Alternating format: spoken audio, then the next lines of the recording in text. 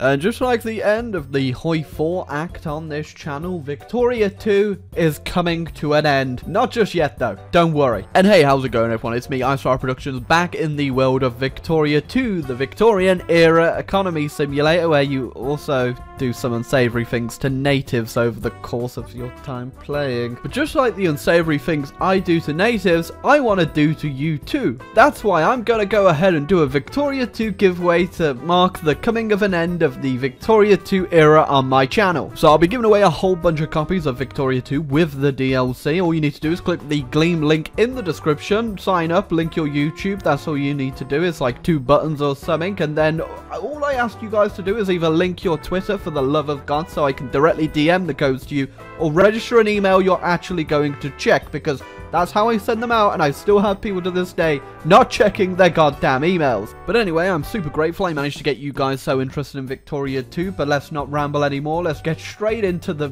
memeiest thing I can do. Right, so you ever heard of this mod called the Divergences of Darkness? Well, it's a very great mod, which I've played once before on the channel, where England and France, they're one thing. I can honestly say it's the most cursed scenario I can possibly think of, where England and France haven't, you know, spent a couple hundred years just proactively slapping each other. Since the mod actually got translated over into HPM, which is another mod now instead of the Pop Demand mod, I'm actually way more interested in giving this thing another go, especially as the dual monarchy. I just saying it makes me want to throw up. Just every time I look at it, I just kind of want to puke a little bit. But come on, England and France living together in harmony. Nah, they're those 2 weird exes that had that one night stand and now they just hate each other's guts. It just does not make sense. Yeah, but unsurprisingly, if you did stitch the body of England and France together and the cadaver did not rot to the core, then you'll be left with a pretty damn powerful country. Exactly how this thing is held together, I don't know, other than good wishes and bloody miracle, but we're here. And we gotta make the most of what we got. Currently what we got is just a whole big mess that needs to be sorted out. Oh, I've got the Liberal Party in charge, so I can't even tax the lower class all the way. What is the point of having the Liberal Party if I can't liberally tax my people 100%? So I played until 1850 beforehand to try and see how the dual monarchy works, and it's kind of like Kaiserreich, where you get these events, you've got no idea what could possibly happen by clicking the events, but sometimes you just gotta click and hope for the best, and that event right there could have just made my nation explode 20 years from now, but we'll find out together. I thought I'd be cheeky and just get a war goal on Burgundy, but immediately got caught for 10.4 infamy. So, that's nice. Good thing about this mod, though, is that you actually get a much bigger infamy limit reduction over time, because, yeah, there's not really anyone that's going to stop me.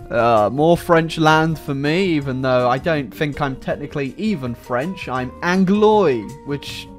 it's just, imagine if you just had, like, a French person and an English person kissing for, like, 400 years. That's what Anglois is. Also, if you wonder what that Burgundian land cost me, bankruptcy, apparently. The best part is, because of the infamy limit reduction, is that we could just really go to war with anyone and just get as much land as we possibly can. You know what I said about those Kaiserreich events? Well, guess what? My heir just got assassinated by English nationalists. God damn, I bet it was Boris Johnson, wasn't it? At least I think that was my heir that got killed. I literally have no idea. I don't know how this country functions, let alone, like, who's in charge. So you might be wondering what my grand strategy for this game might be, and it's actually pretty simple. Just invade everywhere, honestly. It's nice to see I'm not the only one confused by the history and timeline of this mod, because even my French patriots down here have no idea why they're in Africa. God, I wish that was me getting burned to the ground by French patriots. Yeah, it's not that surprising that the English people aren't that happy being in a union with France. Next up on the agenda is India, which has been largely untouched by European powers, so I want to go ahead and get my wrinkly little fingers all over it. Oh, I just realised I'm still at war with a South African country, my bad. I'm just going to ignore them, and hopefully they'll go away. Alright, first up on the agenda, I'll be taking myself a whole plate of Madurai. I'll be having a nice spicy Madurai. Oh, here we go. I can poke my nose into Italian politics now. Sure, why the hell not? I can't think of a better world where Italy also exists in this horrible splintered world. Oh, was I supposed to take Provence, like, sooner? Because, apparently that's the end of the 100 Years' War. I think that's a bit longer than 100 years. It's 1850, for God's sake. Right, since the Aragonese are being very arrogant-ease, I can't kick them out of Italy without going to war with them, so we're gonna go ahead and do that right now. Scratch that. my country is about to explode. Now...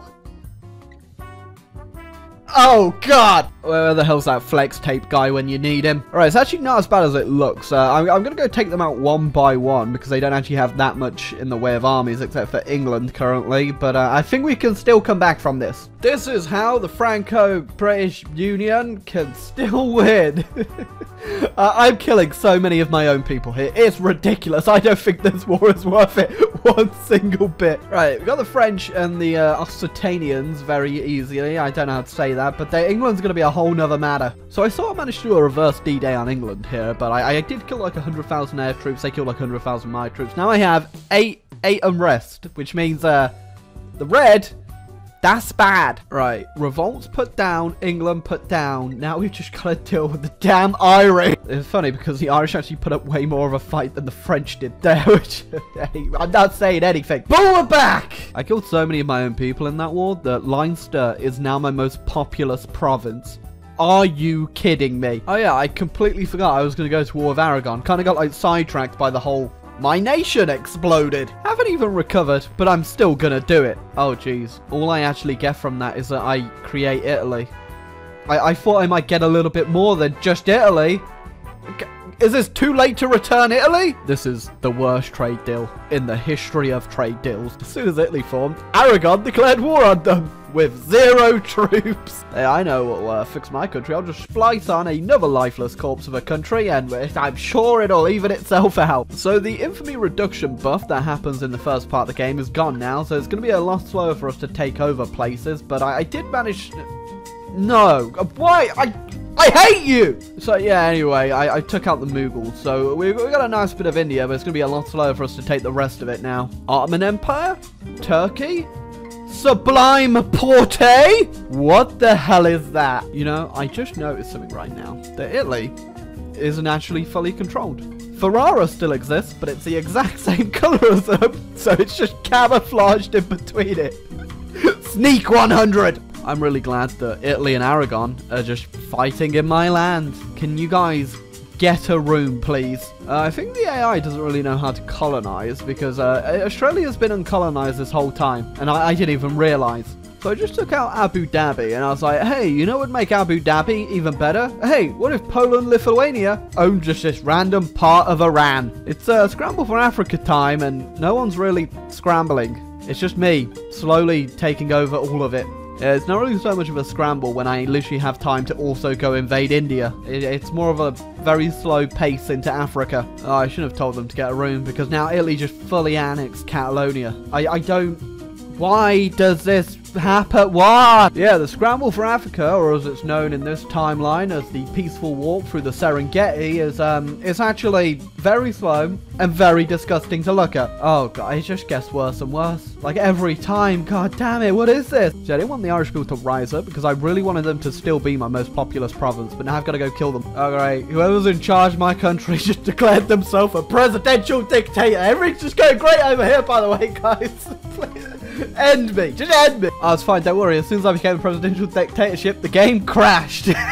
Conveniently, just after I sorted out all my factories. So yeah, I found the issue with the crash. It's whenever I hover over this secret police event down here, it crashes the game. So I'm not going to hover over that or touch it. I'm just going to use a cheat to turn my government back from presidential dictatorship, where we're not going to go near the cursed secret police button. But yeah, if anyone knows whoever's working on the HBM port for this mod, please let them know to fix that bad boy. So yeah, since I always tell you guys when a cheat's been used in Victoria 2, there you go, boom. Had to change myself away from a republic, at least a presidential dictatorship, because I can't click on any event without it crashing. My bad. I've angered the gods with my cheating because the socialists have risen up to retake power. Oh, regardless, I've been turned to a republic with the Socialist Party in control, but I don't have the event, so it's all cool. Although unlike the Liberal Party, the Socialists do let me tax the people all the way. Now that's true socialism. I just had another event that would have exploded my country, but luckily I got the one that works and totally didn't have to reload the save like 5 times until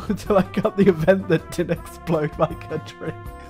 I love mods, they're so great. Oh, a German state finally formed. It's a Danubian confederacy, and it's immediately getting invaded by Hungary and Burgundy, which is just great because there's no counterbalance to me in this game whatsoever. Alright, I can't go toward Burgundy right yet, so I'm just going to go toward the Ottomans, or the Sublime Porte, as they are known. That's cool. First to the North Pole, though. That's, it's going to look real good next to the Arab Revolt going on. Alright, Meteor hits Japan. It's just like one of my City Skylines videos. Yeah, I'm afraid I'm not going to be able to get a great war out of this game, so I'm just going to go toward Burgundy and dismantle them. What was originally me just dismantling Burgundy has me turned into dismantling the Ottoman Empire to Spain and Hungary. Oh yeah, when you tell the boys you're going for a quick one in Belgium, and then you dismantle half the countries in the world.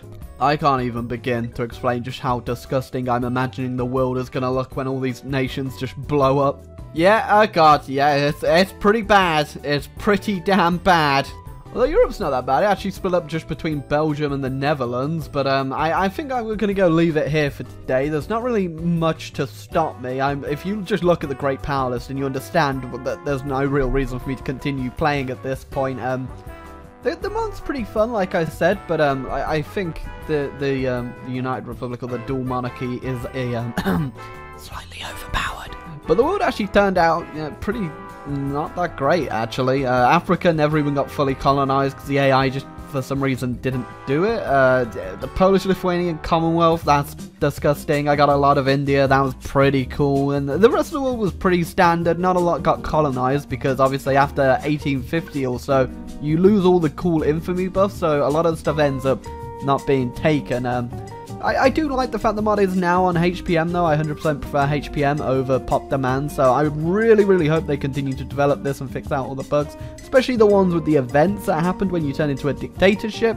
That kind of ruined it for me, because I had to just stay as a republic the rest of the game, which, again, pretty boring. But yeah, I hope you enjoyed the video. I hope you leave a like, hit the subscribe button. Go ahead and join the giveaway down below. It might be your only chance now, as there are only going to be a couple more Victoria 2 videos on the channel for the foreseeable future. And of course, I really am grateful that you guys have found enjoyment in Victoria 2. It's a game I know a lot of people aren't that interested in, but are now very interested in, and there's a renewed interest in the game. So, guys, if you enjoyed these videos, please leave a like, hit the subscribe button, and let me know what should my last Victoria 2 video actually be.